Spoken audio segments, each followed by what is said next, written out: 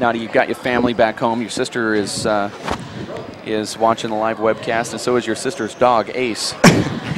You know, this is the first time back for you, and it's been a while now. I think about 18 months since you played in the pros. I know you did some master play and won the 35s, but how does the knee feel? Looks like you're a little tender out there. The knee's fine. I've never had any problems with my knee. The surgery was awesome. I think I was working out 7 days later. So no issues there, none at all.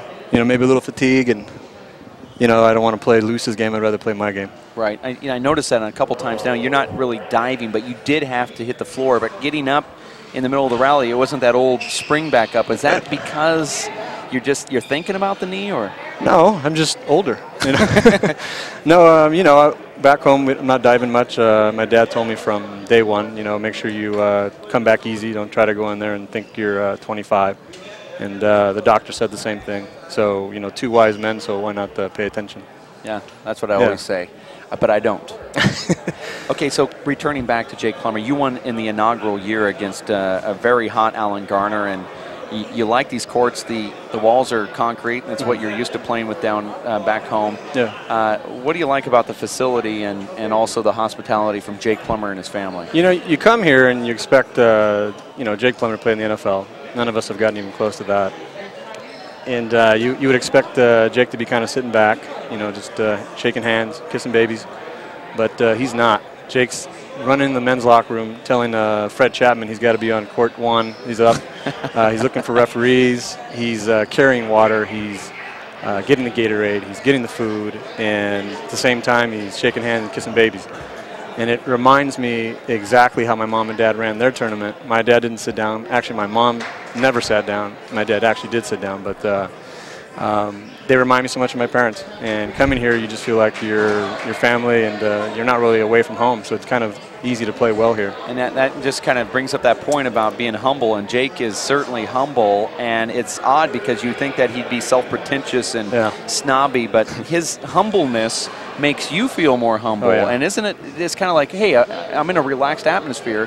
I'm playing in a competition, but being relaxed helps Naty Alvarado and some of the other players. Yeah, you know, we want to put on a good show, but at the same time, you know, the entire Plummer family. You can't place it. It's just unbelievable how they treat everybody. Now, you and I have traveled around, and we've you know, been to a lot of tournaments together. We've had a lot of talks about handball, and we played in virtually every single town around the United States. And you know, what's so special about Idaho and the guys up here? Because you know, putting all the BS aside, this really is a special place. I haven't been able to put my finger on it, but what do you? Yeah, you know what? When we first came out of Sandpoint, you know, from the minute we walked in that door, they were, Naty, let's go play golf. Get your stuff. We got to go right now.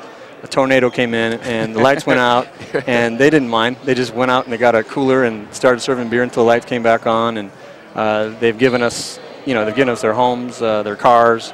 And these aren't just, you know, easy things that they give. These are beautiful cabins and, you know, resort town areas. And it's just, Idaho, the guys are just too friendly, and it's scary. You know, it's a little, I wonder why they're so friendly.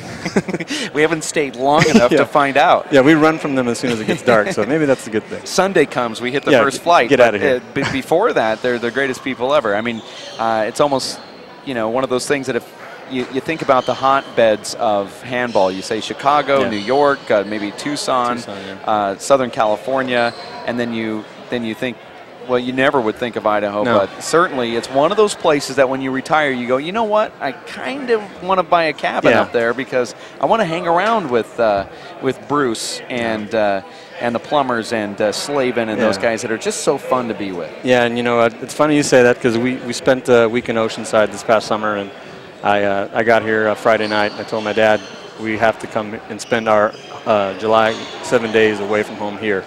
And it's too beautiful. You know, it's the summertime here is unreal, and the guys here playing a little bit of handball, they're just, you know, it'd be a great time for everybody. Now, I'll let you go because I know you have a post-match warm-down, is what I like to call it. That's right. Dave Chapman just defeated Dave Fink. You're going to play him in the finals. Who's that? I don't know. His name is, I don't even know if I'm pronouncing it right, Mom? Nah, I've been gone so long, I don't know what's going on. It's been a while. Yeah. You guys have been doubles partners. You've been rivals on the court. Dave Chapman has his game. You have your game. But the last couple times you played him, he was making a comeback, and it's 3 times actually. You always the get last that 3 wrong. times, Thank you. you've defeated Dave Chapman 3 times in a row, and that was from 2008 to 2009. You know, you think it's this completely different set of rules now because he's now been playing a little bit more? Oh yeah, you know, he's essentially did what I'm doing now. You know, he's already gone through that learning phase. He's got to go all through again, but you know, he's been playing well. He's been winning a lot of tournaments, and he's beating the young guys still. And so you have to be aware of what's going on. And I've played him enough. And it's not going to be anything new or different. So we'll see what happens tomorrow. Okay. Well, we're going to let you do your thing. Thanks, David. Good job today. All right. We'll talk to you later.